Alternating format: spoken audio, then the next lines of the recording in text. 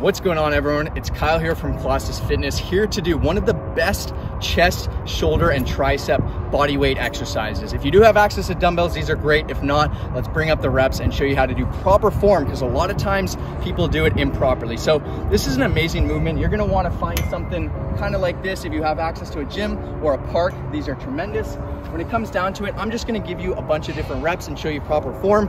A chest dip essentially is when you're angled forward, right? So you pretty much wanna just allow yourself at the very first part of the movement to tip forward, okay? Tip forward and bring your arms down to about a 90-degree angle, okay? Just like this. I'm gonna show you a bunch of reps. Tip forward, up,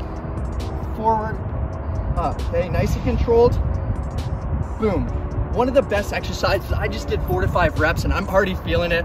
If you do have access to a weight belt, one of the best movements is to put some weight down below, or you can have someone put a dumbbell in between your legs, which we'll show you on the screen, which is an amazing exercise. But here's 4 common mistakes that take place where a lot of people do get injured, and I just want to show you them so you don't get hurt. So number 1 common mistake, way too much momentum and lockout. A lot of times people treat this as like a super power exercise, like just walking out like crazy, just busting them out like this. From a couple reps, my shoulders and elbows already hurt. Avoid doing that. Make sure that it's nice and controlled, okay? Number 2 common mistake is kipping, okay? A lot of times, so for me personally, I like taking my legs and putting them back here just to ensure that I'm not gonna kip. And a lot of times people, because this is a tougher movement for quite a few people, they'll kind of allow themselves to use a bit more momentum, bring their knees forward a little bit. It kind of looks a bit awkward, but I see this happen very often. And this is just gonna take the tension off of the chest and turn into not an actual chest dip.